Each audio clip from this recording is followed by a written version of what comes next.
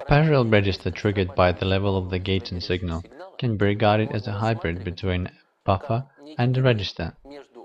When there is an unit impulse on the strobe input, the register transmits input data signals, and when the strobe signal equals 0, the register goes into the storage mode for the latest of the input signal missing values. In standard series, level-triggered registers are represented not as widely as edge-triggered registers. For example, a 4-bit TM7 register and 8-bit IR22 register. TM7 chip consists of 4 flip-flops.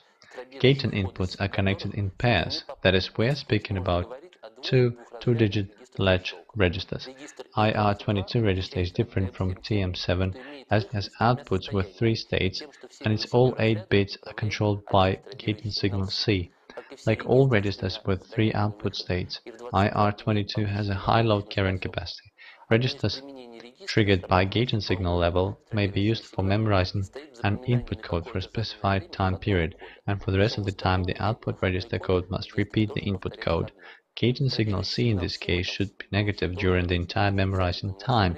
The input register code will be memorized when the signal C has a negative edge.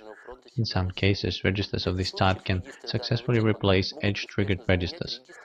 For example, this change is possible when the input code needs to be memorized at signal C until the next signal C arrives.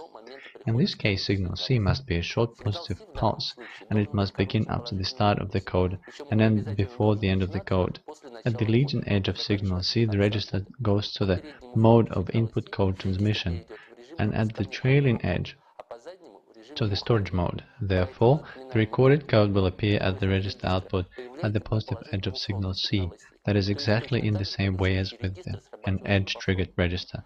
However, an edge-triggered register cannot always be replaced by a level-triggered register. Some circuits just cannot work with the latch register, even at very short input signal C.